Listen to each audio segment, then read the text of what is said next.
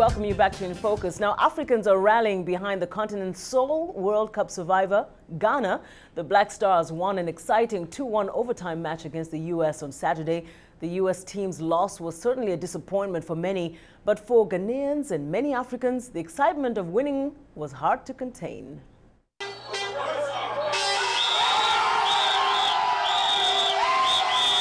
The moment the whistle sounded, signaling the end of the match, the reaction at this Ghanaian restaurant in Virginia was explosive.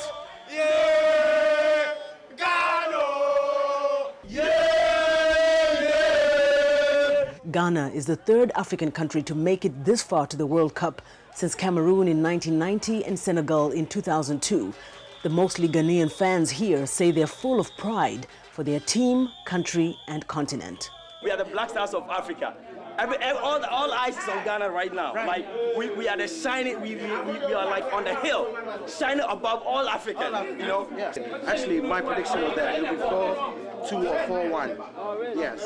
There's no doubt. We've always been the masters. Women are outnumbered by the men in this room, but their display of excitement clearly equals theirs because it's all about the game. This I got from Ghana. This I got from Ghana. The earrings I got from Mwakalyelye market in Ghana. My shoes, let me show you my shoes.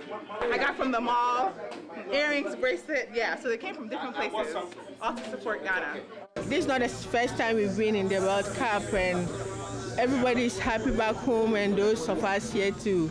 So if we've won, it's a great thing. So we all celebrate. It's really good. Yeah, we did it! This is Ghana's second World Cup bid, and the conviction here is that it won't be the last. This is for Africa. This I think this one is more for Kwame Nkrumah and his. We have a dream. Yes. We have a dream. One could easily think this is an Independence Day celebration when counting the number of times the name Kwame Nkrumah, Ghana's first president, is mentioned. They say his presence lives through soccer, and everywhere else Ghana leaves its mark. The first president of Ghana said the independence of Ghana is meaningless unless it's a total liberation of Africa. And that's what we're seeing right now. Ghana is the only country, the only African team in the World Cup who want to win the World Cup. Ghana! Fidelis Iyebote of Nigeria authored the book The Untold Stories of the World Cup Soccer Championships to stress soccer's unifying qualities in bringing people of all different backgrounds together. Only the best is good for Africa. And, you know, we are so proud today. I'm a Nigerian and I'm here rejoicing with Ghanaians because it's a way you remember the legacy of Nkrumah and what he did for Africa.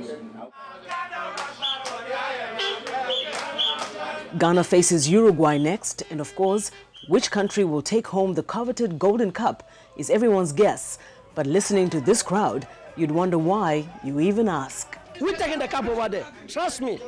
Trust me. Hey, can I add one more? Trust me. I mean it. Well, there was, of course, a little bit guilt here for not supporting the U.S. because many people obviously live in this country. But many say the U.S. was good, but just that Ghana happened to be the stronger team. First, a good job you did there. well, thank you. That was a great. Can you imagine just being in an environment where people are screaming, shouting? That was the so place excited. to be. That was the place to be on Saturday. Yeah.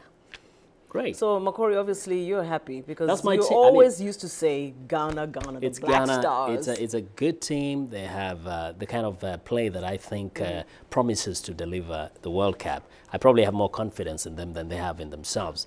If they can get past Uruguay and they have enough time to prepare for that, I could see them in the finals. Well, you know, if you heard some of the people in there, they're already there. They've already won the there. World Cup. Soccer is very unpredictable. That's just the But we wish them well. We do, don't we?